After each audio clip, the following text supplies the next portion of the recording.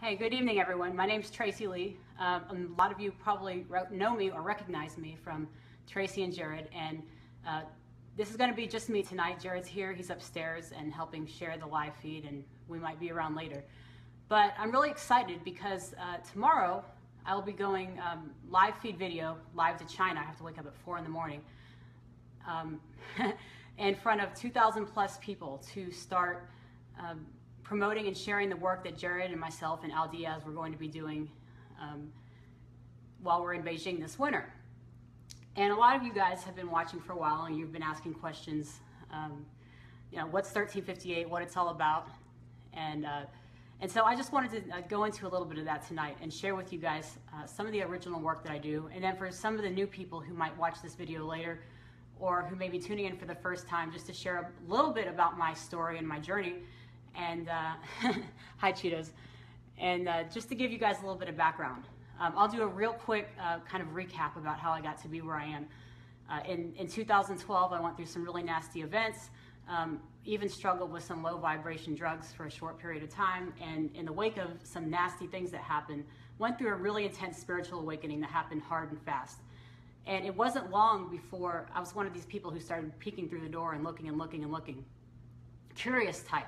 And it wasn't long before I started to make new discoveries. And in 2015, last year, I got my first opportunity to go work abroad. And this was Masumi Uragami, a voice company, discovered me out of Japan. And I've been to Japan twice, and then traveled over to China. I'll be going there back to China again.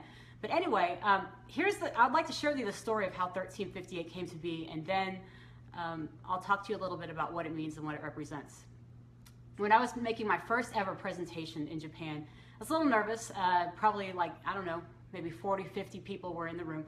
And I had a diagram with the 7 chakras, and this is your body's energy. And even though I had a lot of original work that was mine, it was kind of mixed in with other people's work, kind of reteaching up versions of other people's work and starting to channel my own work and starting to understand who I am as a spiritual person and channel and a teacher. So I was up there and I was about to start talking about energy, and I'm sitting there, I'm looking there at this diagram of chakras, and then this huge channel just hit me. And this was one of my first ever live presentations. So I was like, what do I do? Do I continue with my live presentation, or I just go with the channel? So I was like, fuck it, I'm just gonna go with what hit me. So the chakra model was a big poster. I mean, it was like half the size of me. I literally tore the chakra model off of the board. I mean, I ripped it off. It was laminated, and they made a big deal out of laminating. I said, I'm sorry guys, I have to stop. Tore it off the wall. I said, this is all wrong. It's completely wrong.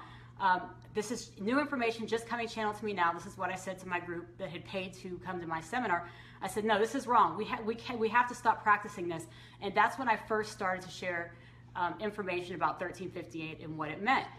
And since then, you know, validation comes in all different ways. And I'd like to pause for just a second and say thank you before I get started to some of the really key people who have played an awesome part in this journey. Of course, first I'll always thank Masumi Uragami from Japan for giving me my first ever international opportunity. And then second, huge thanks to Jared Sullivan, who's upstairs. And I'm kind of I can be kind of mean sometimes, but Jared, love you and appreciate you and everything that you do. And putting up with me and all this stuff, and wanted to take a chance to say that. Also, a huge thank you and shout out to Gabriel Espinoza, who flew all the way to Hawaii to meet me and gave me some incredible validation and inspiration to keep my work on going. And without that validation, I mean, it's not to say that nothing would ever happen, but it's been an important part of my journey. And then recently, of course, Michael Kavanaugh, Grandpa MK, who's come up and even gave more validation. So as we continue this journey and we keep moving forward, you know, validation comes through people, it comes through events, it comes through numbers, and I just want to make sure that all the people who have played a part of this know how much I do appreciate them.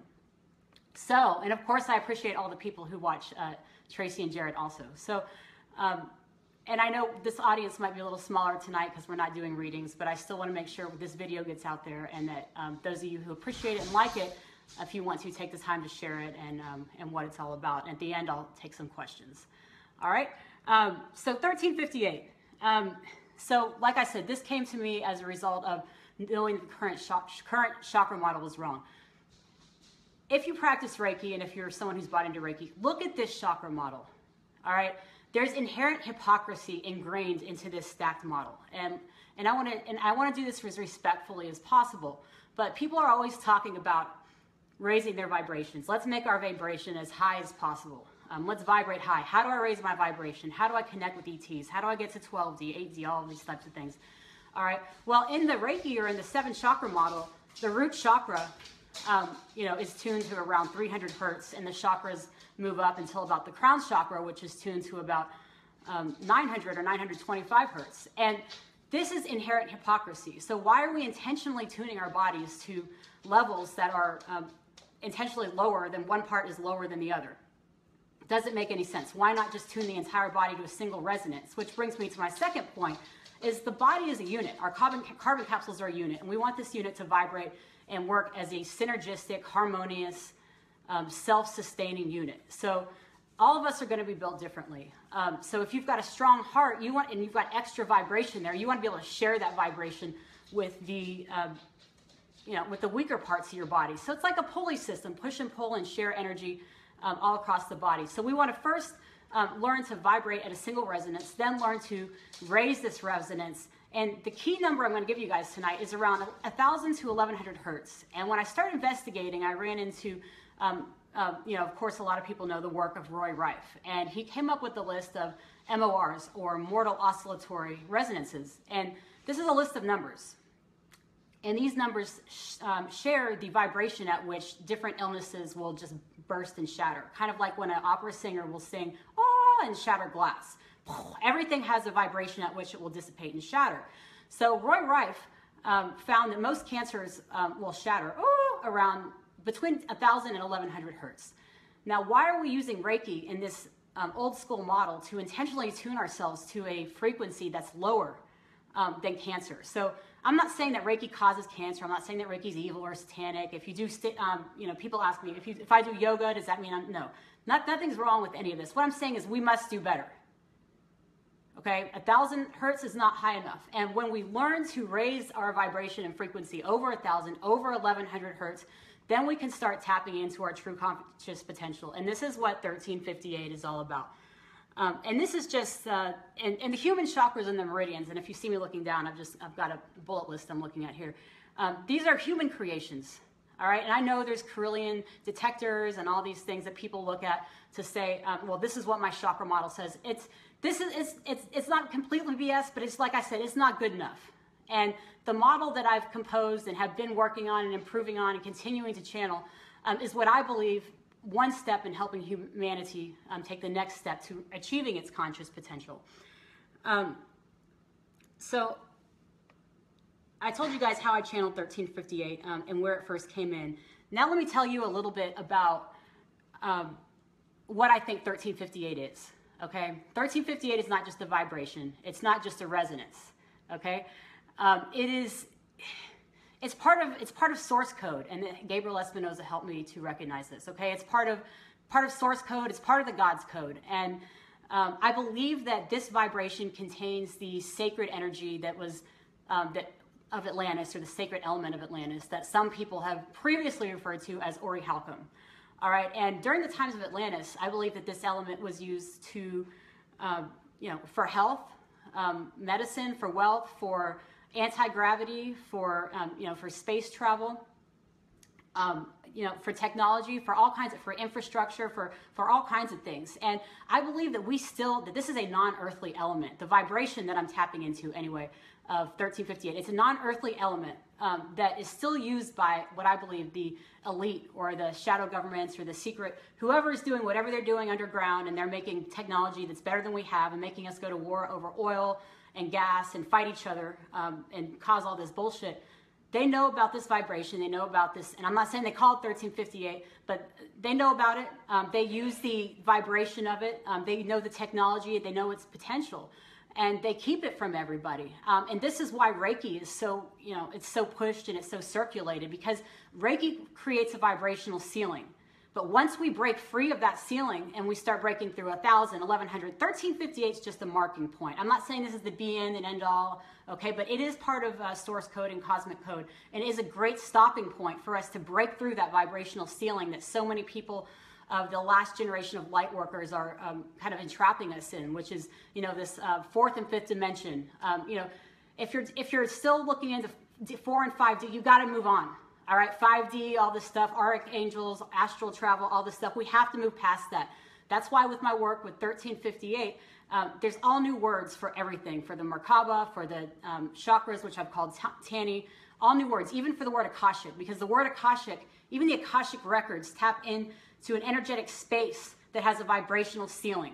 We all have, and Jared has had the term Xenogene records, which Jared is doing, and I'm doing past life readings calling them Xenogene instead of Akashic, because there is a higher vibrational space that we can tap into our DNA records and our cosmic history. And we have to kind of recoin these phrases so people can break free of this ceiling. Moving on, 1358, it's like I said, it's not a destination. It's also a process. And it's a very, very, very simple process, but it's so complex, all right?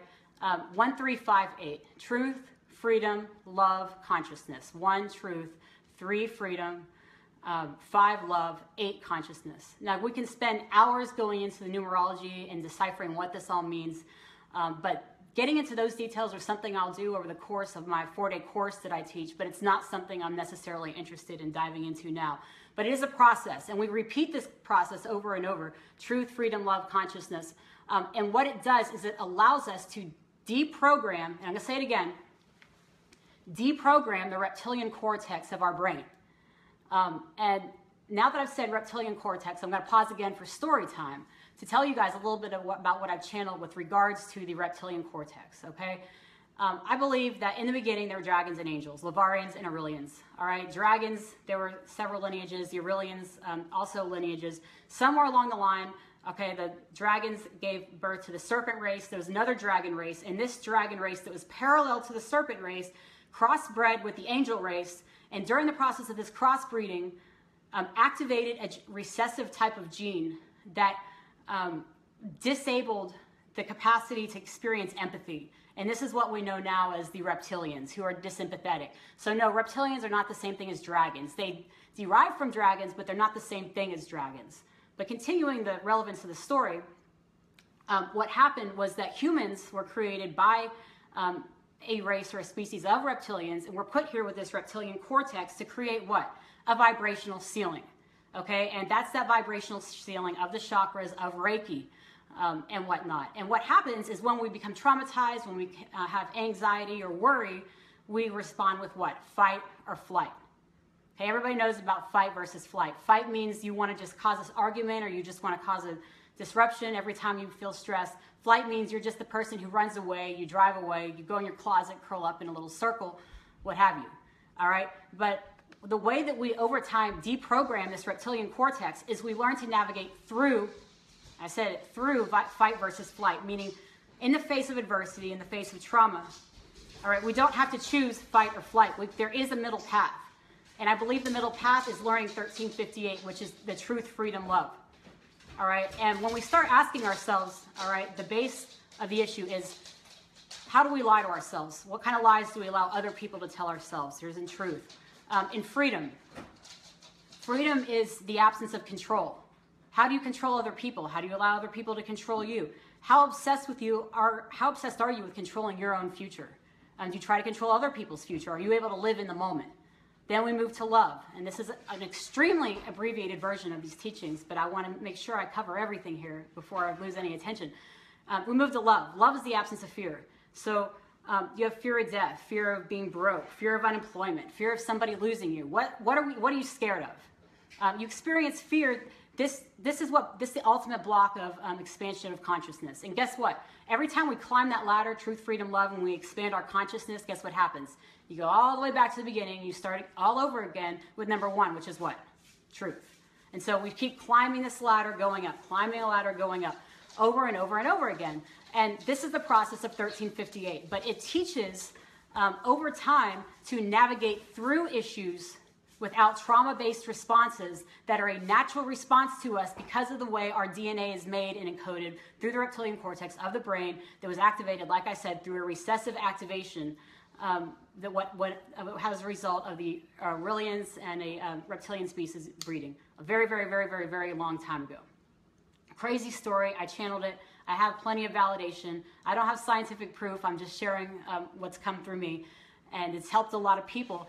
And the people in China, I'm telling you, you guys are loving it, or they're loving it. And I have clients, and the trainings usually take about 2 hours each. And we'll do 4 of them. We can take you through the whole 1358 process. And over time, we can learn to deactivate the reptilian cortex of the brain. Deactivate it, meaning we're no longer like our reptilians. And when we learn to deactivate this and not vibrate in 4D and 5D, then we can start to ascend into 8D. We can start to see our light bodies seep through ourselves. We can live longer. We can float. We can do all the things that Tesla envisioned for us and for our society. But it has to happen one step at a time, and it all has to start with truth. So moving on, let's see, I don't want to miss anything here. And let's see. A lot of people, I want to touch on this too. Hypervigilance. Hypervigilance is a sign, and I've gone through this myself.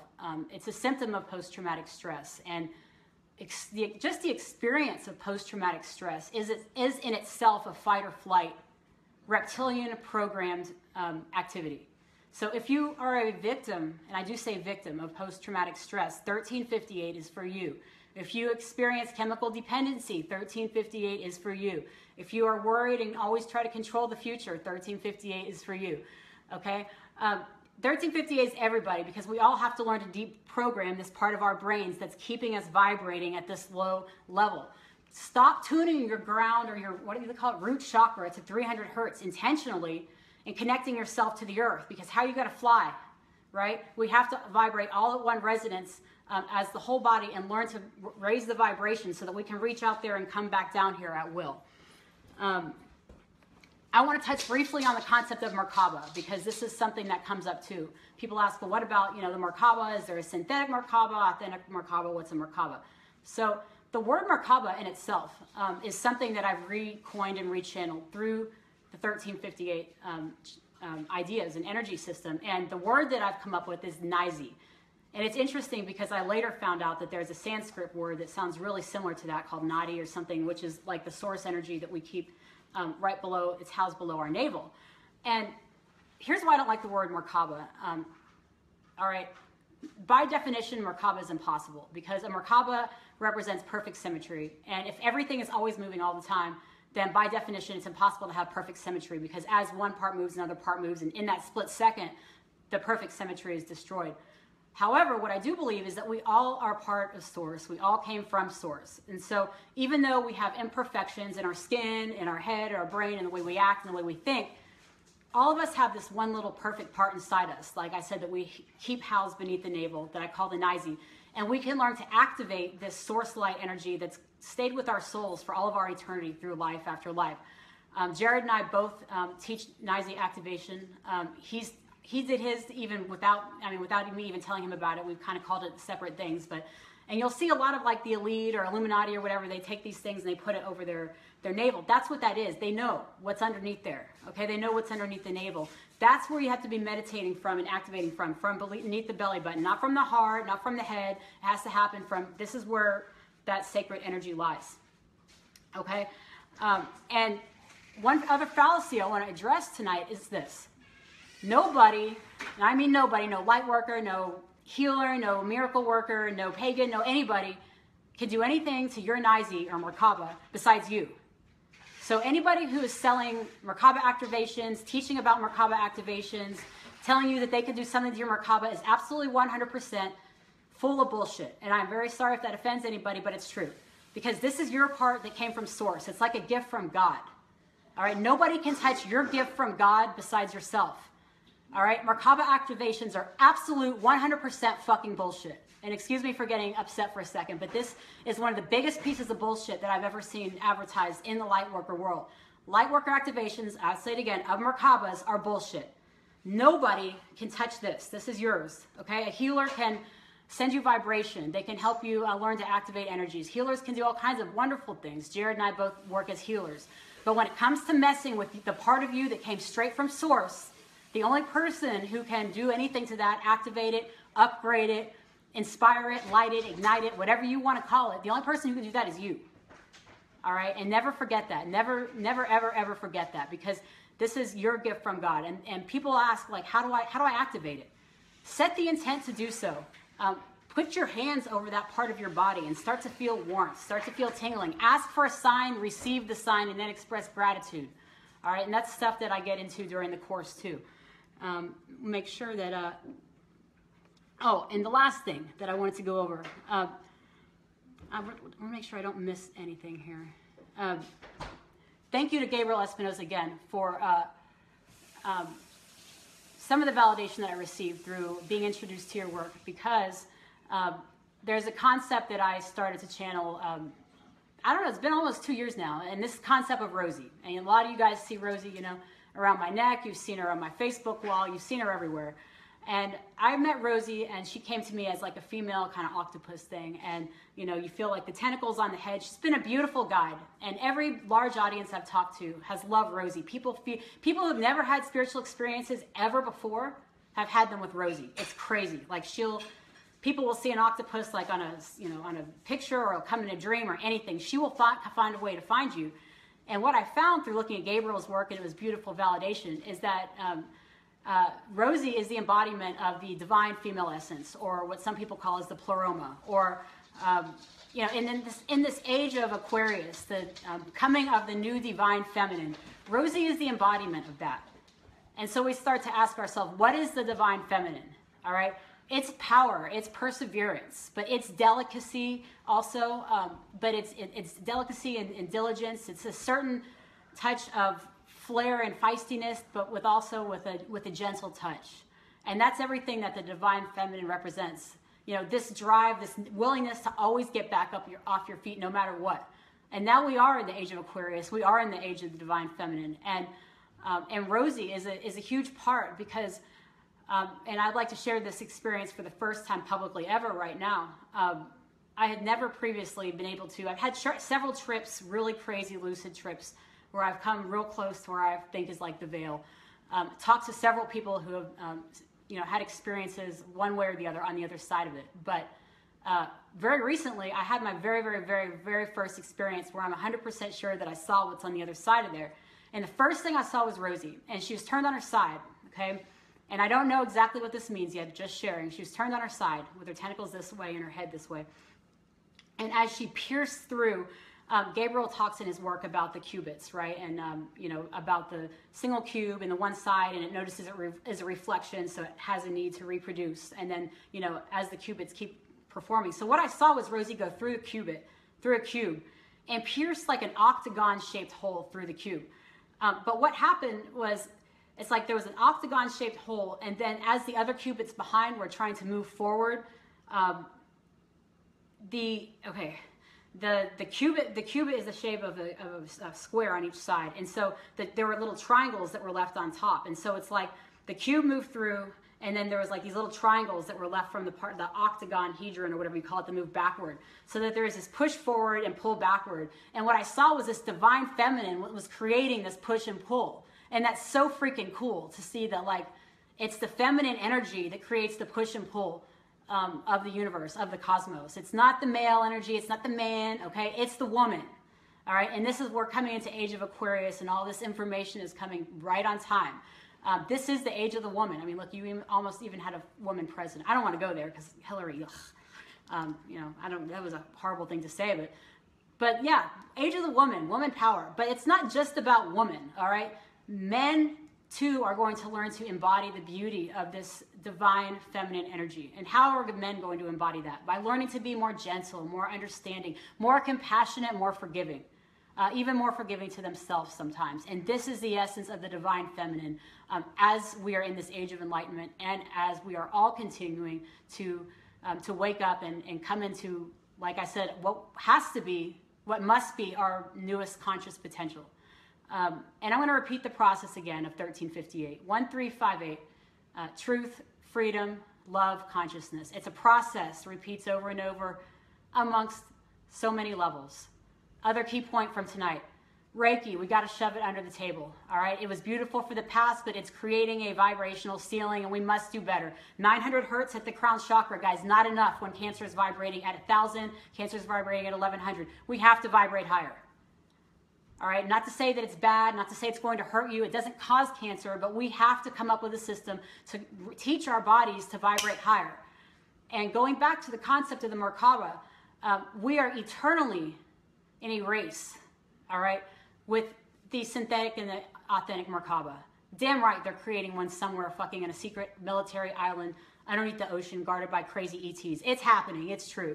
And if the synthetic Merkaba takes life and starts to, it's almost like Skynet. If it happens before we start to, it's a race. If it beats us, we're fucked like Atlantis, and it's gonna blow up all over again and create a huge ripple in space-time and all these horrible things. But it doesn't have to be that way. It does not have to be that way. All we have to do is everybody has to do their part to learn to vibrate higher. And everybody's individual duty is just to learn. Keep learning, keep growing. Don't believe anything anybody tells you. Don't even believe anything I tell you. Do your own investigating. Feel what feels right to you. And don't just read or subscribe or follow anybody. Don't ever listen to anybody who says they will activate your Merkaba, all right? So many people ask how to find an energy healer. Use your intuition. Please use your intuition. Use your divine feminine energy, because that's another part of divine feminine is just this knowing. We just know. We can sniff a liar. You know, women, we sniff liars. You can't lie to some of us. As Grandpa MK said, like, he said, you know, Tracy, you're a daughter of mom. Meaning, like, you know, you come from the family of the divine feminine. And it's not like in an elite money sense. It's just in a hierarchical, you know, cosmic sense. And yeah, you can't lie and you can't fuck with the daughters of mom. So I'm not scared about, you know, sharing my stuff or going around. And I'm super excited to be taking Jared and Al Diaz, both of you guys, with me to China over Christmas. We're leaving on December 25th, and we'll be back January 10th. Woo, go Jared. Go Jared. Look, guys, we'd love to be more active in the continental United States. We have a website, area1358.com. We have a GoFundMe. If you want to support us, please help. Throw in $5 or $10. Like, you know, we're not making a killing doing this, but we damn sure do believe in what it is that we're doing, and we do try to help people. We spend our nights, we spend our mornings doing free stuff, and those who can afford to help. Those who can't, we still try to help anyway the best we can. So we'll share the link to the GoFundMe. We've got services for sale, area1358.com. Jared and I have our live feeds and readings. And I want to say, again, huge thank you to Jared for everything and for putting up with me. And huge thank you to Masumi Origami for giving my first ever international opportunity. Huge thank you to Gabriel Espinoza for the inspiration and for the validation and guidance. And also huge thank you to Michael Kavanaugh, Grandpa MK, for coming by here and giving even more validation for what's going on. This stuff. And thank you. And of course, huge shout out to my brother Al Diaz, brother from another cosmic mother, who's joined our team. And Al does amazing work. Check him out. He's the guide, Al Diaz. Just type that in, you'll see him. He's the big, you know, strong, serious-looking dudes. He always wears a suit. But I tell him when he works on our team in China, no suits. I was going to say one more thing, and then Jared interrupted me. For Al. Oh, yeah, for Al. But I want to say this, guys. The validation that's come through for this is like out of this world. Like I didn't, you know, you ask, when you channel stuff, you ask for validation. It keeps getting validated over and over. This is not going away. All right? So don't go away. Listen to what we have to say. Point your finger and call bullshit, whatever you want to do. But just keep listening. Don't block. Just watch and look from a distance. And if you don't like it, it's not for everybody. It's all good. We still love you. But keep looking. Keep watching. Send an angry face. Send a happy face. Send whatever you want to send. Send $1. Send $100. We're still going to keep moving. Like we're going to keep moving. And I think that's it for this share. I know Jared and I will, if we don't do a reading session tonight, we'll be back on tomorrow to do it. And thank you guys so much for everybody who's been watching. And keep moving forward, keep learning, and keep listening to yourself. And don't go away mad, just go away. No, just kidding. All right, love you guys. Peace.